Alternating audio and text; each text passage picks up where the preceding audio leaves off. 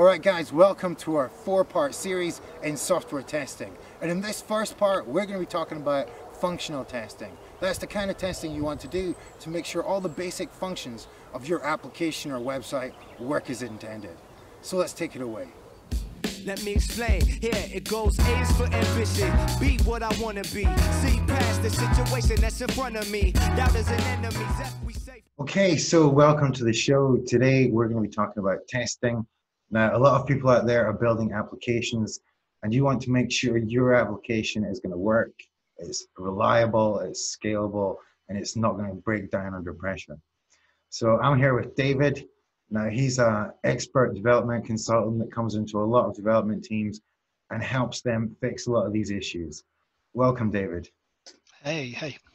First off, I think, David, one of the most basic and fundamental testing things you want to do is just basic functional and manual automated tests. So that is making sure the basic functions of your application or app work properly.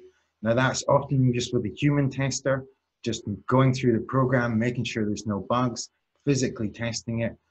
And then sometimes they can script these tests that they're doing manually into a sort of scripted test that goes through a bunch of inputs and has an expected output and can be run more quickly than a manual tester doing the same job. Yeah, I guess there's two kind of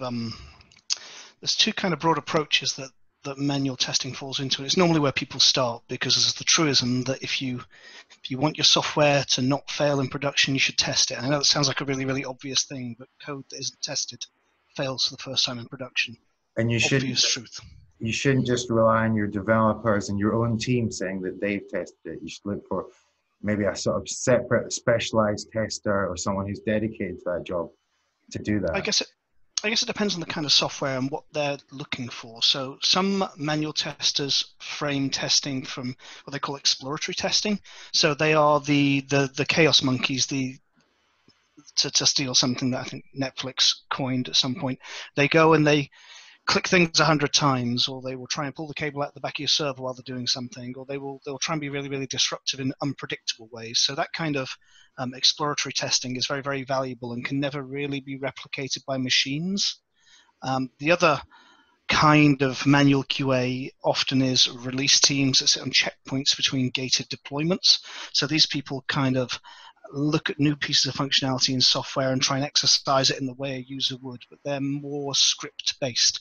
So I tend to find that the second group of people are the people that tend to encounter automated testing first, as they will start to script the things that they're doing, because they notice that with the growth of any software, the bigger the software gets, the larger their burden becomes, and ultimately it becomes unsustainable. Yeah. We would also include like operating system testing. So testing different operating systems on a web page, or maybe testing an app with different versions. I don't know.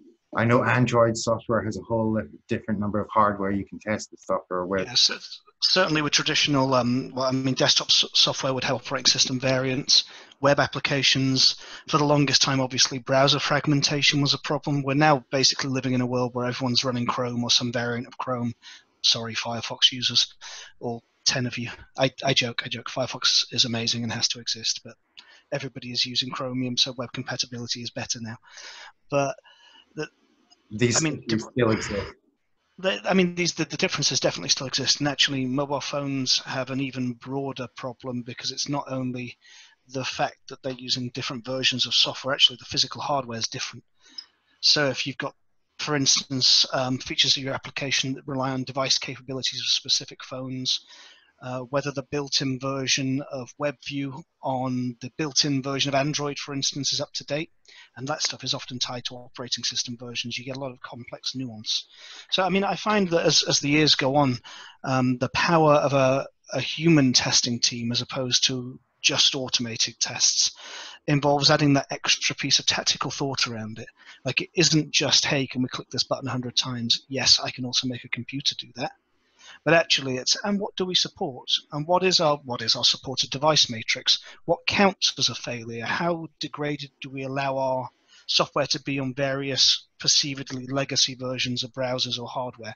There's a lot of kind of human nuance in testing with humans, I suppose. Yeah, I always find a human can break something in a way you just didn't expect them to, you know? Yeah, humans are terrors. True terrors.